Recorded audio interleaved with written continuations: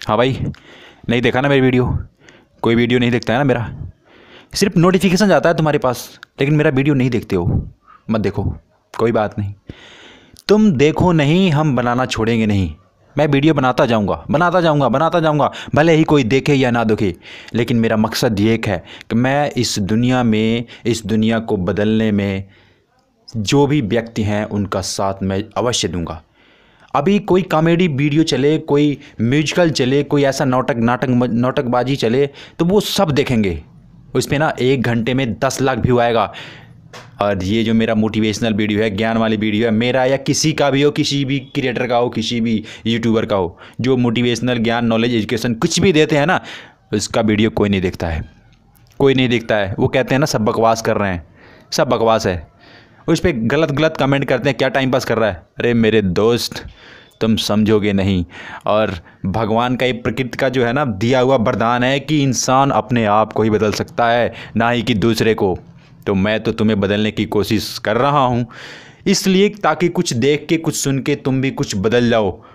इस वीडियो को ही देख के अगर तुम्हारे मन में कोई विचार आ जाए, कोई अच्छा परिवर्तन आ जाए, तो मेरे लिए बहुत खुशी की बात होगी, तुम्हारे लिए भी होगी। लेकिन फिर भी ये जानने के बावजूद भी कुछ लोग ये काम नहीं करते हैं, नहीं देखते हैं। मत देखें।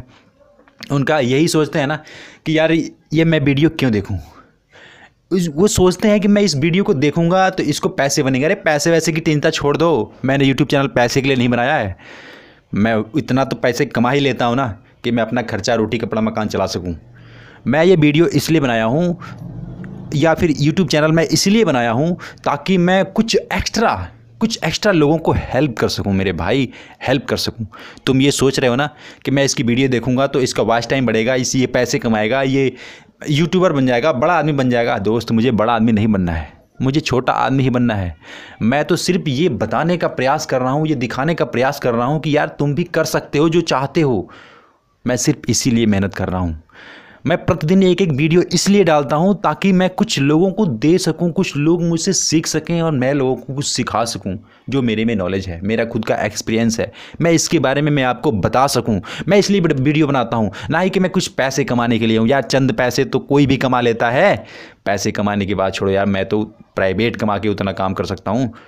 लेकिन काफ़ी लोग मुझे कमेंट में बोलते थे, यार तू बंद कर दे वीडियो बनाना, तू बंद कर दे वीडियो बनाना। मैं नहीं मानूंगा यार, तुम कितना भी करोगे ना, मैं वीडियो बनाना नहीं छोड़ूंगा। क्योंकि ना ये मेरा शौक़ है, और जो शौक़ होता है ना वो इंसान कभी नहीं छोड़ता है, कभी नहीं।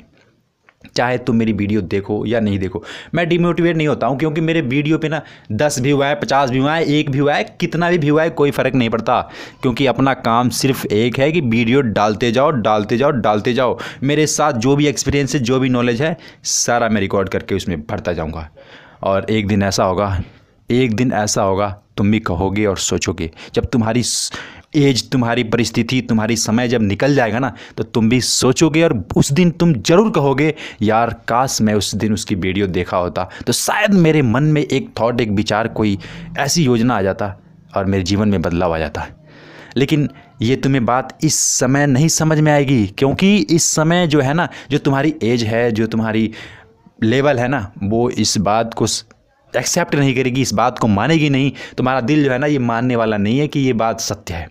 ये बात तो उस दिन समझ में आएगी जो मैं अभी पहले बताया हूँ। साथियों, इस वीडियो को आप डिसलाइक कर दो, बेशक कोई फ़र्क नहीं पड़ता।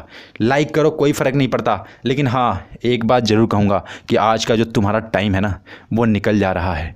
इसको तुम कॉमेडी वीडियो में या फिर नौटंकी वाली वीडियो में या किसी अदर जिसमें तुम्हारा कोई फ़ायदा नहीं है, जहाँ तक कि तुम्हारा टाइम ख़राब हो रहा है, उसको देख के अपना टाइम ख़राब मत करो मेरे भाई, मत करो।